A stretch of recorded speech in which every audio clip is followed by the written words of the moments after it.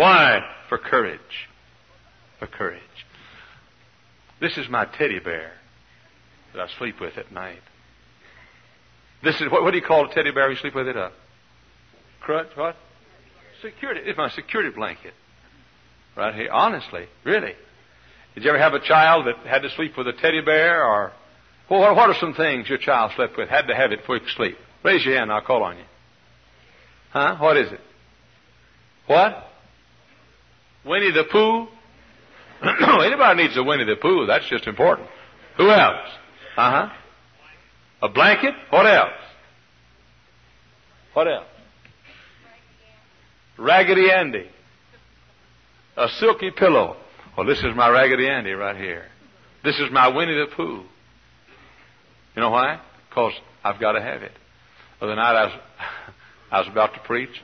Brother Roloff was introducing me, and he wanted a Bible, and he didn't have his. He said, Brother Jack, let me have your Bible. He came over and got my Bible, brought it up here. And there I sat over there about to preach and didn't have a Bible.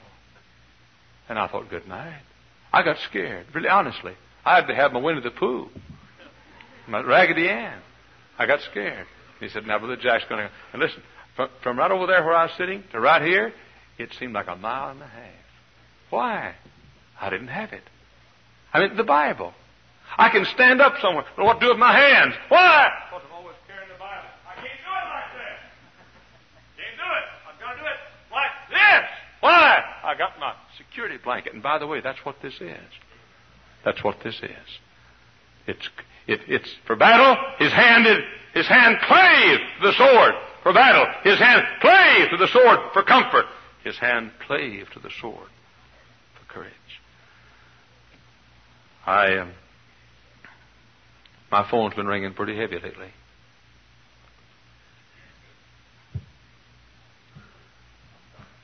Brother Ed Nelson said to me, I conducted an hour's telecast for the roll-off of the night, Friday night, 7 to 8, on the prime time, one of the stations there. 1 hour. And Brother Ed Nelson said, Dr. Hyles, you're going to have to be going a lot.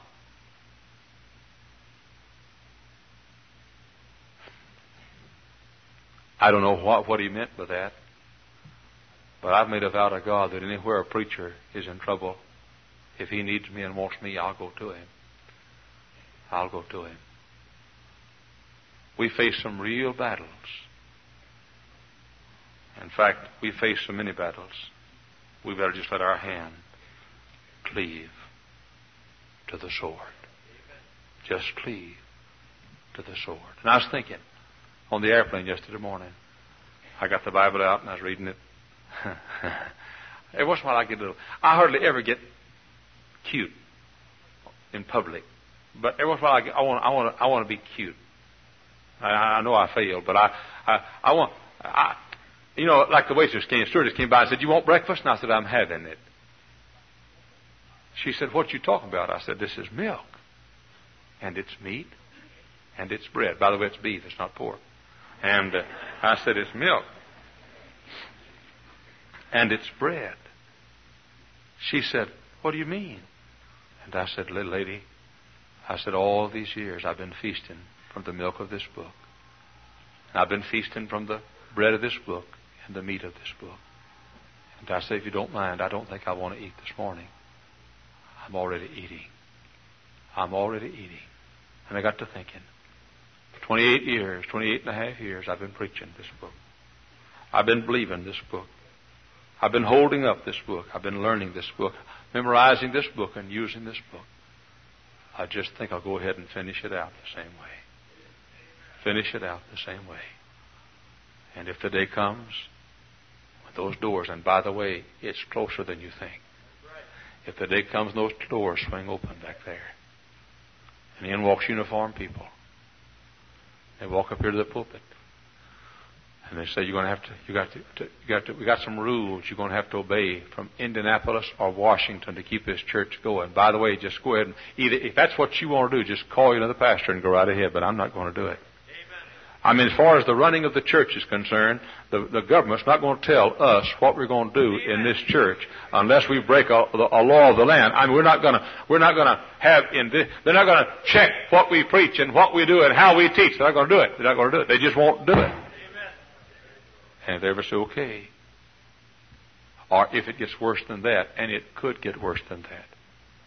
It could, and we're closer to Soviet Russia communism than any of us dare to realize. If they walk in here and they say, Mister, you can't preach Jesus anymore. And you can't preach the Bible. Do you know it's a crime in Russia to print a Bible? You know, you get 3 years in the penitentiary for having a Sunday school in Russia. They say, how about the First Baptist Church in Moscow? That's just window dressing, trying to deceive people like you. You go to Russia and try to start a church. Take your Bible and try to start a church. See what happens. They walk in those doors back there. And I'm convinced that in my lifetime they will. You heard Dr. Van Impe. Dr. Van Impe said that Dr. Al Janney, one of the most brilliant preachers in America, has seen the list of men that the Russians will kill first if they take over this nation. And he said they had a list of 10, and my name's in the top 10. When they do, they walk in the door and say, okay. I mean, I got it all planned. I'm just going to cleave to the Word. Just going to cleave to the Word. And brother, if I leave this whole world holding on to the Word, what better way could you enter heaven than hanging on to the Word of God? The first thing you say to Jesus, Jesus says, what you got in your hand? I got your book. I preached it for all those years. I told people about it. Lord, I always believed it. I didn't always understand it, but I always believed it. I didn't always do it justice, but I always loved it. I didn't always understand what you said in it, but I always read it. And Lord, I stood for the Word. That's all that matters. Oh, may this preacher hand cleave to the Word. And may this church's hand cleave to the Word. That's the only answer. And by the way, this morning, if you're here, you're not saved. The answer is to cleave to the Word of God. So, Brother Hyles, I tell you what, I know I'm saved because I was there when it happened and I ought to know. I know I'm saved because my hand is cleaving to the promises of this book. Well, I know I'm saved because I tingle. I tingled one time when I ate too many onions at night. No, you're not saved because you tingle. You're saved because you trust the Word. And your hand cleaves to the Word. I know I'm saved because I felt shock treatment going out of my ears. I felt the same thing when I stuck my finger in a wall socket one time. No, you're saved because you believe the Word. Amen. Believe the Word. On Christ the solid rock I stand. All of the ground is sinking sand. I dare not trust the sweet refrain, but wholly lean on Jesus' name. The Word. David said, gather around me. People won't talk to you. Won't tell you about some men. Been a lot to me. I won't tell you about Eliezer. He took a sword one day and he slew Philistine after Philistine. His hand got weary. His hand clave to the sword. There's one who's going to sit on the throne of David one of these days. The second David, more mighty than the first David. The root and offspring of David. The one who's going to sit on David's throne. And I hope when he's there, he can say, I won't tell you about one of my mighty men.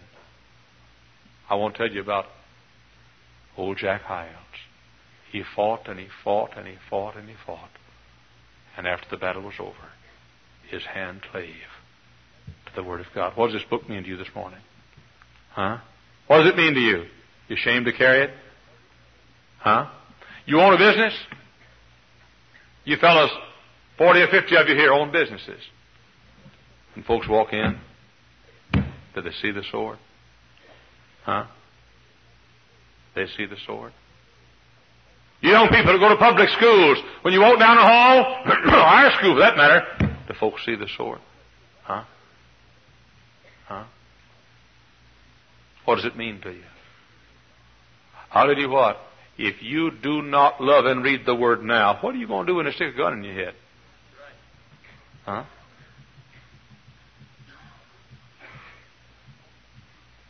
Our Heavenly Father,